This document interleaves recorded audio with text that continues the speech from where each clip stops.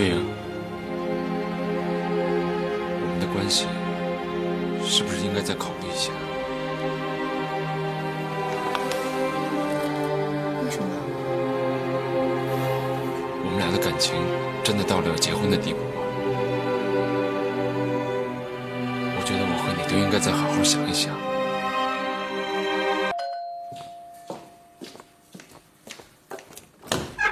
哟，是你们回来了，阿姨，我妈还没回来呢吧？没呢，我们先上去。这给我。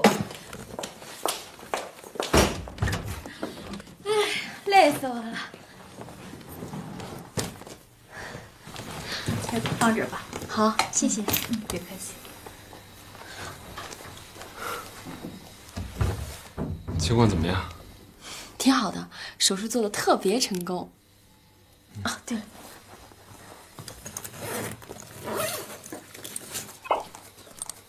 分给你的这是什么？礼物啊。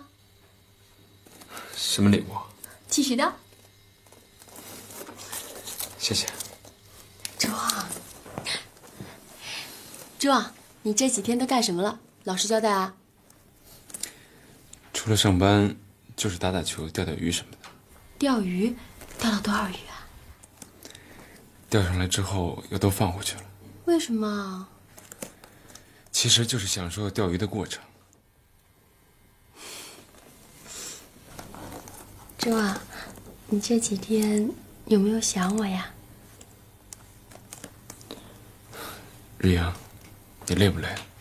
要不要先睡一会儿？我不累，不过我现在好像有点饿了，突然特别想吃牛肉拉面，你陪我去好不好啊？好。走吧。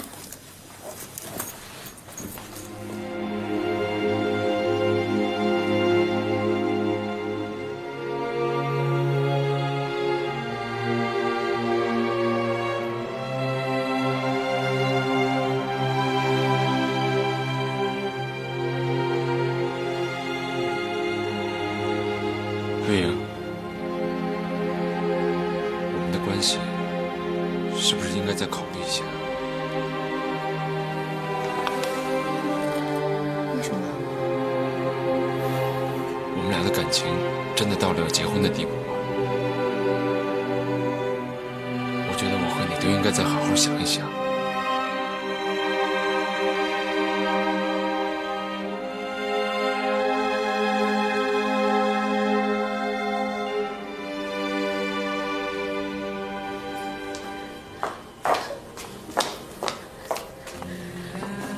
点好菜了吗？点完了。那吃完饭我们去干什么呀？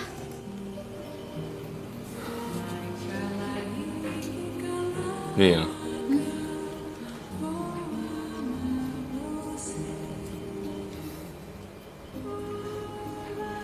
干什么呀？我们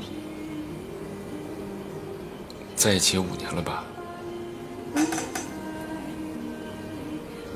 你说2个人要多相爱才会结婚啊？当然要爱得很深才行啊！你怎么突然这么晚？我最近一直在想一个问题：我们到底有多爱对方？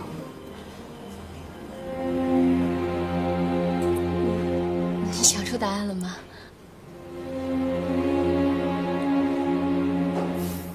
答案，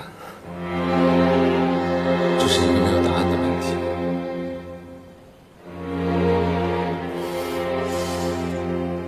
你到底想对我说什么呀？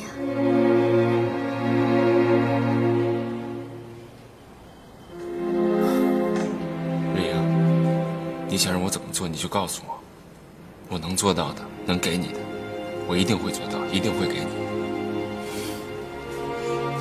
我知道。别来了，谢谢。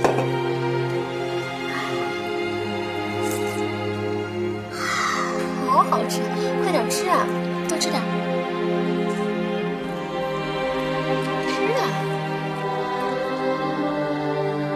哎，你要先喝汤，然后再吃面条，这样才更香。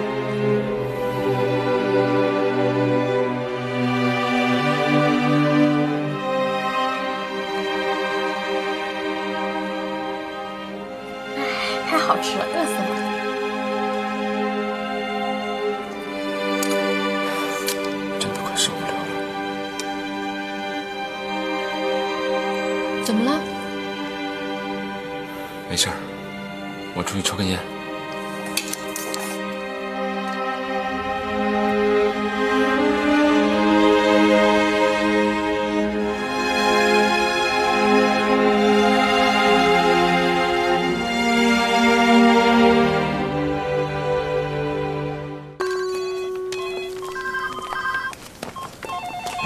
叔，这新期的杂志，你看一下。好，谢谢。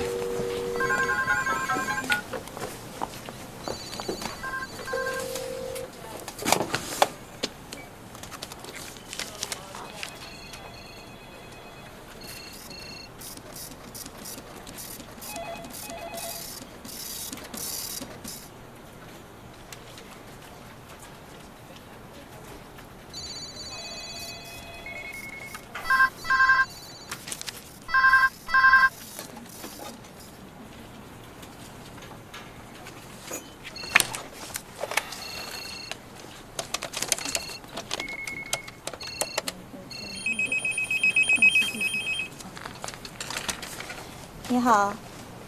我是李珠啊。哦，什么事儿啊？那篇爱情喜悦的报道，三流的编剧三流的作品，你写的太过分了。那不是我写的，我把名字借给别人了。那是谁写的？殷瑞莹写的。殷瑞莹？瑞莹的妈妈是沈秀琴。嗯，我知道。瑞莹的妈妈和编剧产生了矛盾，瑞莹很生气。那篇文章要是用她的名字发表的话，会影响到她妈，所以她就借用了我的名字。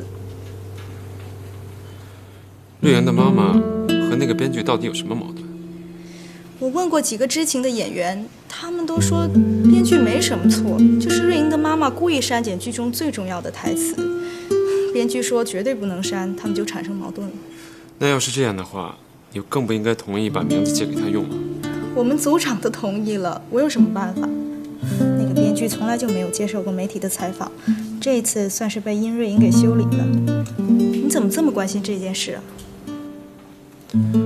我只是觉得这篇文章写得太不客观了，是有点公报私仇的意思。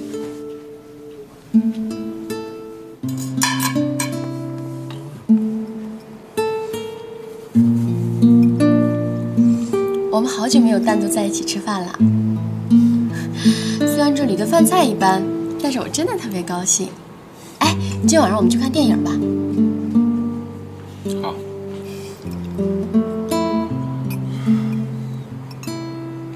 怎么了？好像心情不大好。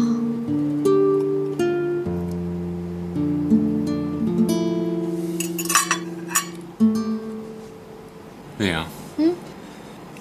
今天新出来的杂志有一篇文章是批评爱情喜悦的编剧的，是你写的。是我写的呀。你为什么要那么写啊？因为他欺负我妈。那你也太情绪化了。我没有情绪化，我写的都是事实。我妈亲口告诉我的，说那个编剧挺年轻的，但是脾气很古怪。你见过那个编剧吗？没有。我想采访他，给他打了好几次电话，他都不接；给他家留言，他也不回。那你也应该去了解一下其他知情的演员，那才能写出客观的文章。你现在这么做，这不明摆着要给那个编剧难堪吗？喂，你到底在帮谁说话啊？我不是在帮谁说话，我只是在客观的说你写的这篇报道。我觉得我写的挺客观的呀。我妈是那部戏的女一号，她亲口告诉我的，你还让我去采访谁啊？难不成你觉得是我妈在撒谎？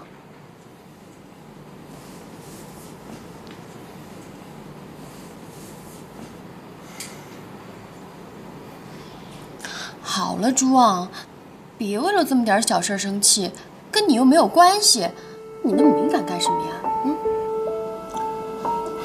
我不是那个意思。如果那个编剧看到了这篇报道，他去找盛梅怎么办？嗨，你就放心吧，我们组长会负责的。再说了，他要是打电话来，我顺便采访他呀。总之，你这么做就是不对。我哪有不对？他就是目中无人。那你为什么不用自己的名字写啊？我怕影响我妈妈。那你就不该写。朱旺，不就是一篇文章吗？你为什么总是和我过意不去啊？就这么点小事儿，怎么了嘛？我们最近怎么总是吵架呀？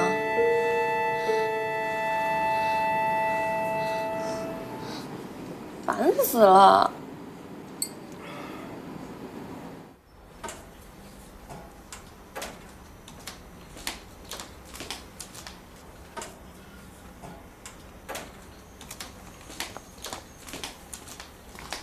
李朱旺好像对这篇文章特别不满意，他跟我说这篇文章写的太过分了。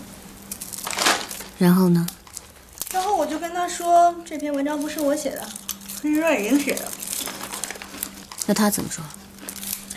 我觉得他很在乎你，从他的表情和反应看，他好像对殷瑞莹和沈秀琴特别不满。